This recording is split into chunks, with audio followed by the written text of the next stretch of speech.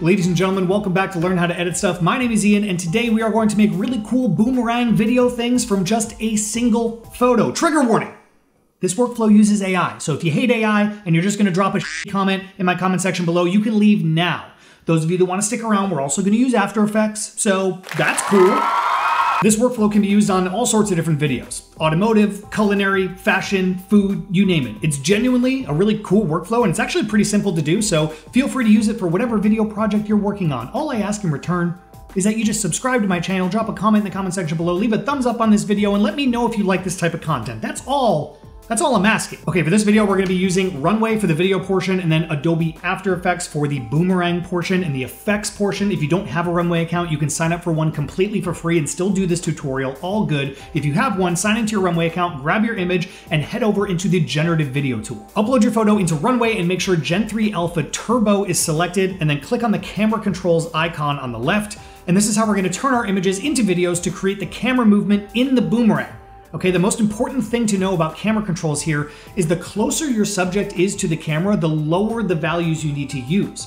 Assuming most of you are going to be using like medium close to close-up photos, you can keep those values relatively low. Don't crank it all the way to like 8 or 9. You probably don't even have to go to like 3 or 4. You can keep it from 0 to like 1, maybe 2 on the high end if your photo is a close-up. So truly, you don't have to give it much. Of course, you have tons of camera directions to choose from. Feel free to use just one or a combination of many for the shot that you're using for this. To make an orbiting shot, we can apply some horizontal movement, then some panning movement in the opposite direction. If you want to cheat a little bit, use the presets down at the bottom and just make sure to replace the purple parts of the prompt with the descriptions of your image specifically. To freeze your subject in time, make sure to add it explicitly to your prompt. In this case, we'll say the boy is frozen in midair to make sure that we don't get any unwanted movement, but you can add subject movement to your image if you want to. Choice is yours, put it in the prompt, don't put it in the prompt, what am I gonna do? Now click the generate button, and this video specifically is a 10-second generation, but you can always do a 5-second generation if you want. And now all that's left is to take that video and bring it into After Effects, right-click on it in your timeline, and go to Time, Enable Time Remapping.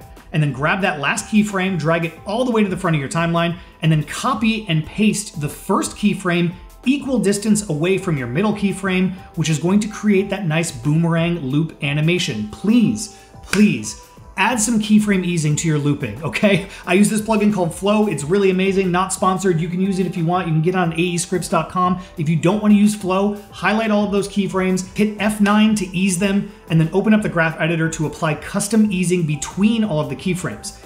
Definitely play around here to make the easing work best for the video that you're making. And then as a final pass, add some cool effects to the video to spice it up a little bit. I'm personally using Red Giant Universe Retrograde and Universe Grain for my videos, but you can use whatever plugins you want, whatever you have on hand.